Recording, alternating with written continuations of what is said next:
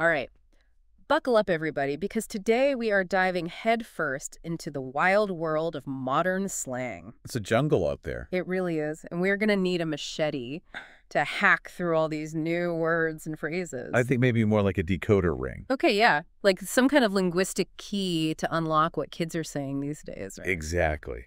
Because it's changing faster than ever, especially with Gen Z. And we've got a treasure trove of articles to help us crack the code today.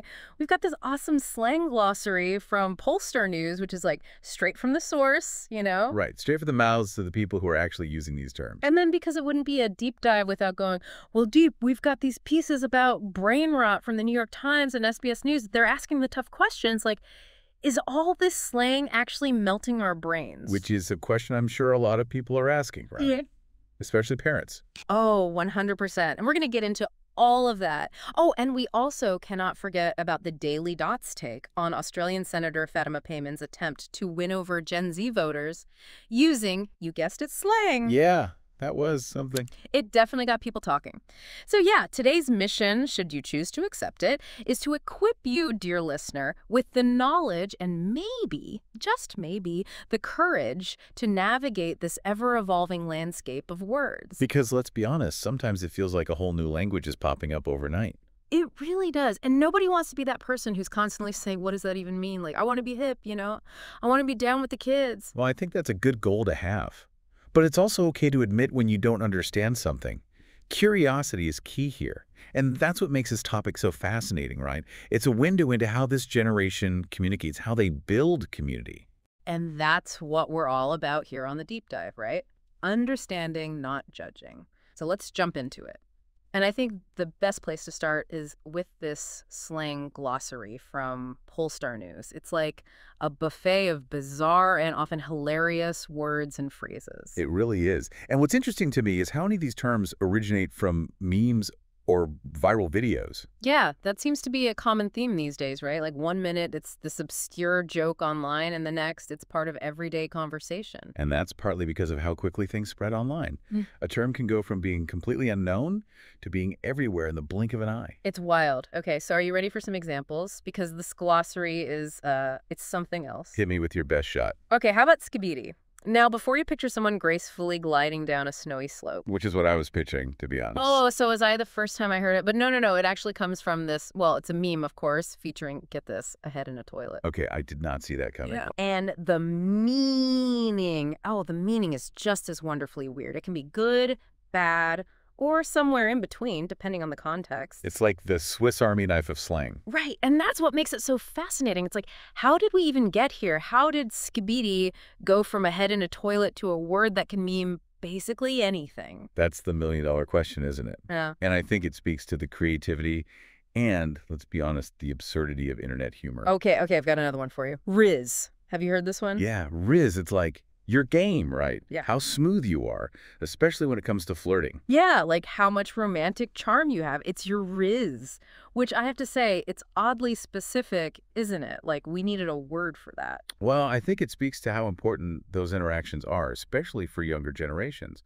Dating apps, social media, it's all about putting yourself out there, and Riz is a big part of that. Right. It's like you need to have good riz if you want to succeed in the digital dating world. Exactly. And that's what makes this so fascinating. These terms are like linguistic puzzles reflecting the humor, anxieties, and even the absurdity of internet culture. It's true. Dating apps have changed the game, but it's not all fun and games, right? Yeah. This brings us to the other side of the coin, brain rot. Alongside all this creative slang, this term keeps popping up, and frankly, it sounds a little scary. So, brain rot. Scary sounding term, right? Should we be worried? Is it like a real medical thing? I mean, are our brains actually rotting? Yeah, well, not literally, no. But it is a term that's popping up more and more, especially when people are talking about, well, us. You mean like older folks? Maybe. But really, I think it's more about a general anxiety we have about our digital lives, right? Like, are we spending too much time online? Is it changing us? And if so, is it for the better or for the worse? Because that's kind of the implication with brain rot, right? Like it's not a good thing. Right. And that's where these articles get really interesting. The New York Times piece, they connected to this term problematic interactive media use, which sounds very official. Yeah, a mouthful for sure. But it basically means that, yeah, there's a growing concern, especially among like therapists and researchers that all this screen time, it might be having some negative effects on people, especially young people. Which makes sense, right? I mean, our brains aren't exactly used to this constant barrage of information and stimulation. Exactly. And the thing is, it's not just about the amount of time we're spending online. It's also about the type of content we're consuming. Okay, so, like, doom scrolling through bad news all day versus, say, I don't know, learning how to bake sourdough bread on YouTube. Exactly. And the Newport Institute, they're really focused on the mental health aspect of all this. And they're saying that brain rot can manifest in a lot of different ways, like difficulty concentrating, low self-esteem, even anxiety and depression. So it's not just like, oh, I can't remember where I put my keys. It's more serious than that. It can be, yeah. Yeah. In the SBS News article, it brings up this idea of a limited content diet, which I think is a really helpful analogy. Okay, I like analogies. Lay it on me. So think about it like this. Imagine if you only ate junk food all the time. Sure, it might taste good in the moment, but eventually your body's going to start feeling the effects, or you're not getting the nutrients you need to function at your best. Right, you're going to feel sluggish, maybe get sick more often. Exactly. And it's the same with our brains. If we're constantly feeding them this diet of, like, clickbaity headlines, shallow content, endless scrolling, it's going to have an impact on our mental health, our ability to focus, even our creativity. So it's not necessarily about giving up the internet entirely. It's about being more mindful of how we're using it. Exactly. It's about balance. And it's about being honest with ourselves about how all this digital stuff makes us feel.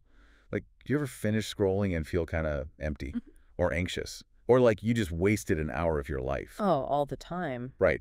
And that's not to say that all online content is bad or that everyone who uses the internet is going to experience brain rot. Of course not. I mean, we're using the internet right now to have this conversation, and hopefully our listeners are getting something valuable out of it. Exactly. But I think it's important to be aware of the potential downsides and to develop healthy digital habits. Absolutely.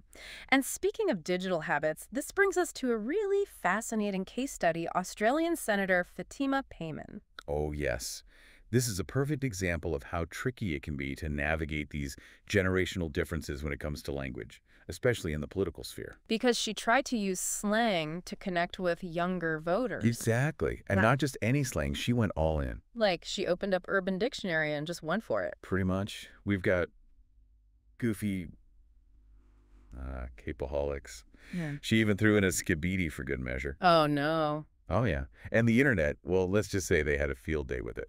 I bet. Because it's like, you can't just force it, right? Slang only works when it feels authentic, like it's a natural part of how you speak. Exactly. And in Payman's case, it came across as, well, a little try-hard, a little inauthentic. Yeah, it's like she accidentally put on her teenage son's clothes instead of something that actually fit her.